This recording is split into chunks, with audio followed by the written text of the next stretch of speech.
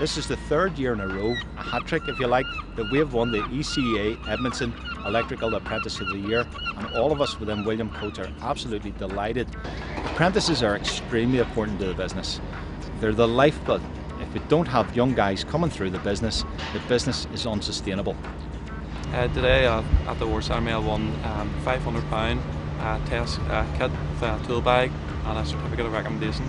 Working for William Coates is brilliant. You get all aspects of the trade in big sites like this in Windsor, or even the small domestic jobs or commercial jobs. Apprentices are very important within the sector. As a company we have trained probably 30, 40 or 50 apprentices through the years. Generally we would take 2 to 3 each year, and the apprentices generally would move up through the company, and some being successful like David would actually move into the office and work on contracts and become contracts managers. The history of the company is over 50 years ago.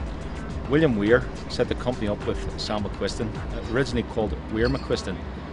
A few years back we changed it to William Coates Limited in memory of our founding father, William Coates Weir.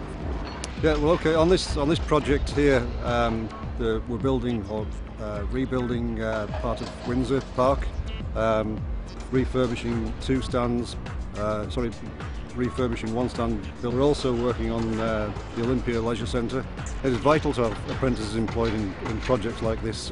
Apprentices are the lifeblood of our industry.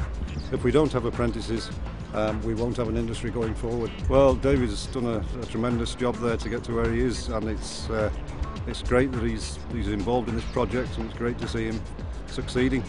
It means everything. It shows that I've worked hard for my apprenticeship, and William Coates have taught me the right technical and practical abilities to become an electrician. Yeah!